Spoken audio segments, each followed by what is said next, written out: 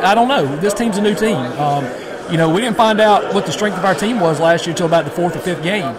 And, you know, I think, you know, people's thoughts and what reality is are different. You know, people have a thought about what we're going to be, but, you know, nobody knows. These guys will determine, you know, what kind of team this team's going to be.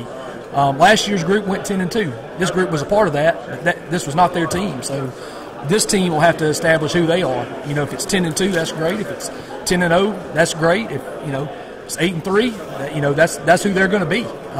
You know, that's yet to be determined. Got to get better at doing the little things right. And, you know, if you're gonna be a great program, you know, you got to have good players. We've got good players. You got to work hard. Our kids work hard.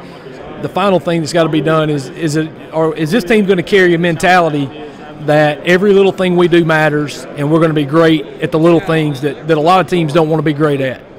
I just want to do my job and take this team farther than it was last year. We're all about improving.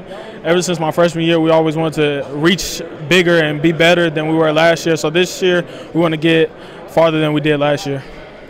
Just got to do the little things right, you know. I got to get better at my footwork personally and becoming a leader. I got to get better at my footwork personally as a personal goal, and just becoming a leader on the offensive side. You know, somebody's got to step up to do the little things right, make sure everything's going the way it's supposed to go.